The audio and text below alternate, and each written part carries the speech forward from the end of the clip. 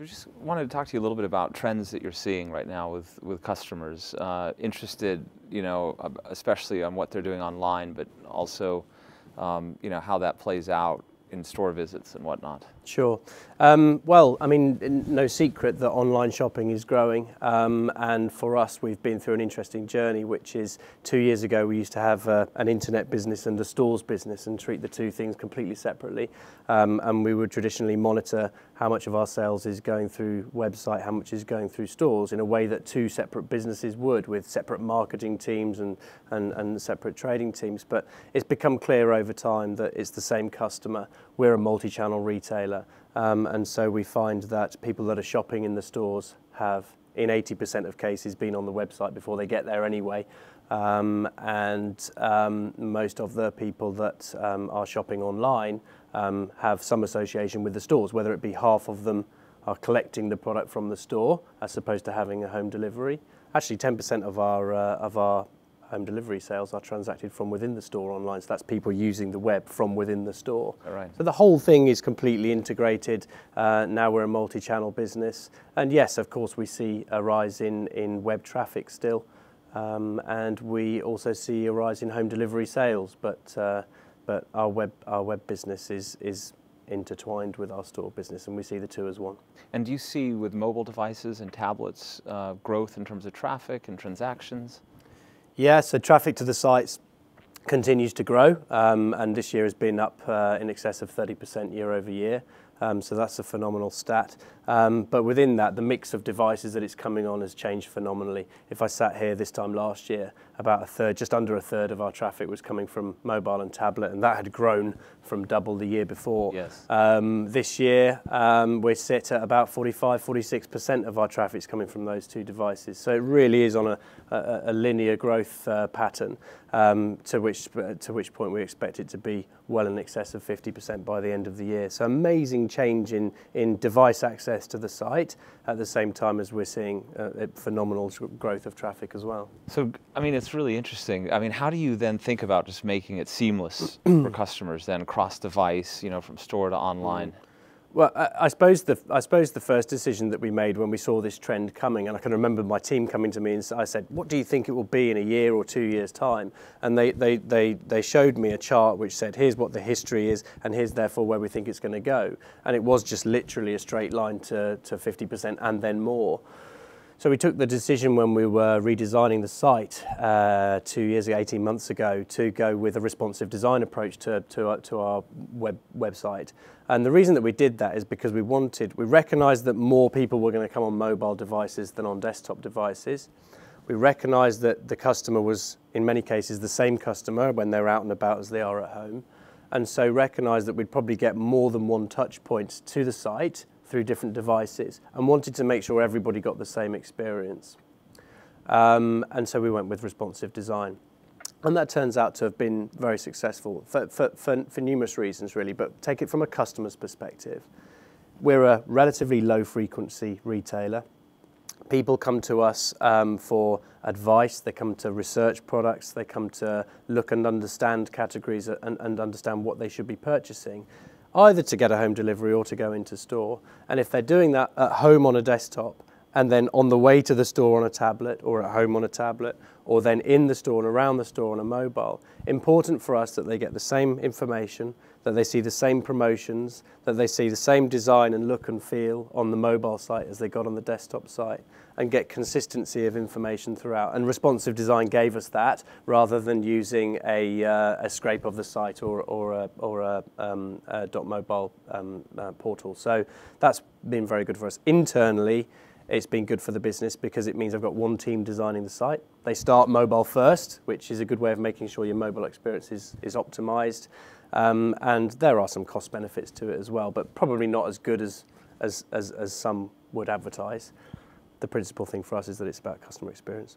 Makes sense. That makes a lot of sense. And so when you then start to think about this complex user journey, so they're on a mobile, like you said, and sometimes they'll go back and maybe go home and finish a purchase, or they'll use the mobile and then they'll go into the store. I mean, how do you think about, your media mix or how you do marketing? We clearly, and I don't know about other retailers so much, but we clearly see a different behaviour pattern between mobile and tablet, and so have changed the design slightly and market accordingly.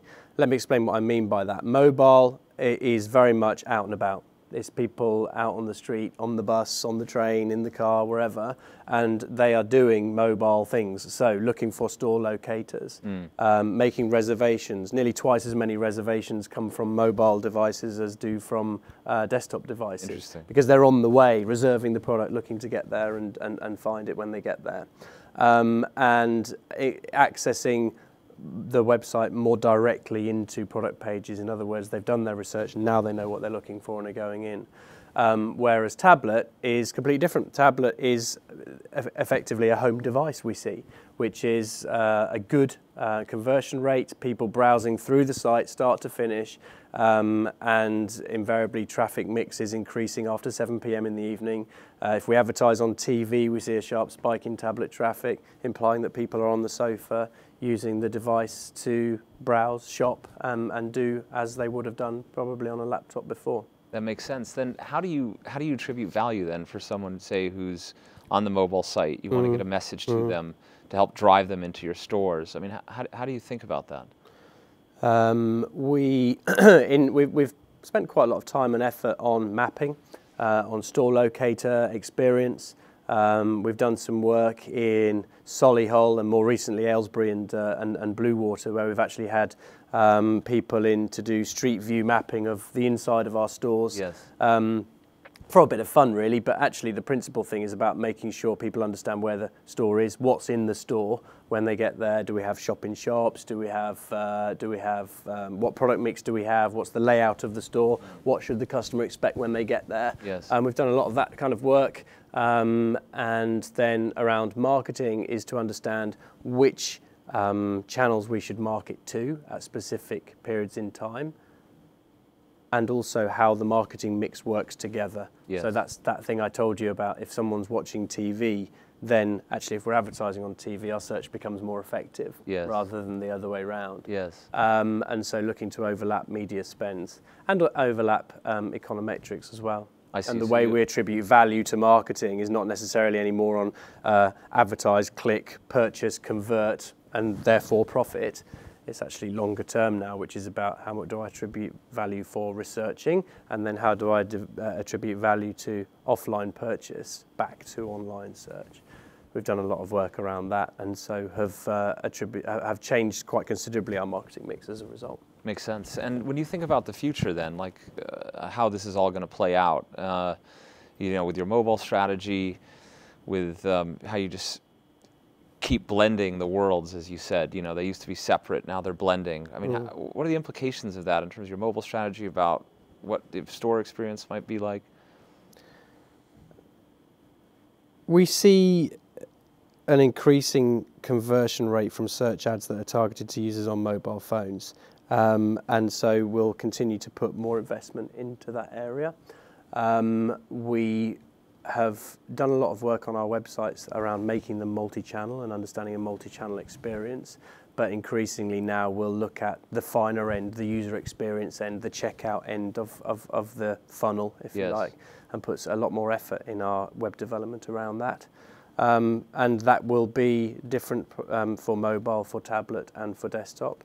But I think we still stick with the same principle, which is design mobile first. If that's where the most number of customers are going to end up seeing us, which it will be by the end of this year, then we'll focus our web development on mobile and then work it back from there, optimizing it for a tablet customer that's at home, and then a desktop customer that's a more traditional user experience.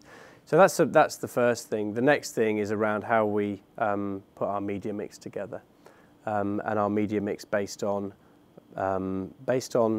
the device that you're using, based on the time at which you're using it, based on the overlap. So if someone's watching TV between 7 and 9, that's when I'm going to get the highest return on search based on when customers see my TV advertising because they're sat there watching TV. How can I work with that? How can I work on the message that I put to them? How can I work on the synergies between what they're seeing on the television and what they're seeing in the device? I think we'll see a lot more tie-up in the content that we're using. At the moment, it's about optimizing the spend. How do I optimize the content so that what they see on the device plays off to what they're seeing on the TV?